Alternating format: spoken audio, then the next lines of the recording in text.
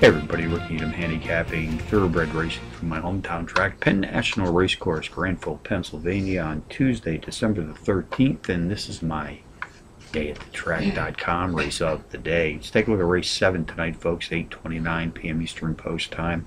6 furlong sprint on the dirt track. 3-year-olds and up. Race for a claiming purse of $19,000. Contenders: number 6, Raventronic. Number 3, Silver Rocket.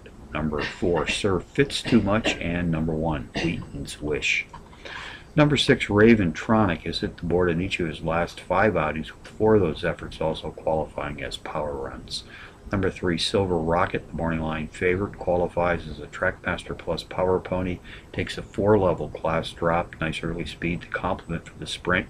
He's turned in a trio of power runs in his last 5 starts. However, I downgraded this entry a notch on my multiple entry contenders list, since he's 0 for 15 sprinting at today's distance of 6 furlongs on the dirt. Race 7 summary: number 6, Raventronic, tops my contenders list, which also includes number 3, Silver Rocket, number 4, Sir Fits Too Much, and number 1, Wheaton's Wish, 6-3-4-1 in the 7th from Penn National.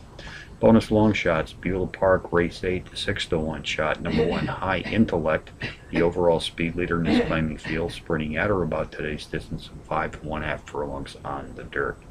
Mountaineer Park, race 6, number 6, Blue Star Baby, 6-1 in the morning line, has excellent early and overall speed for tonight's 6 furlong sprint.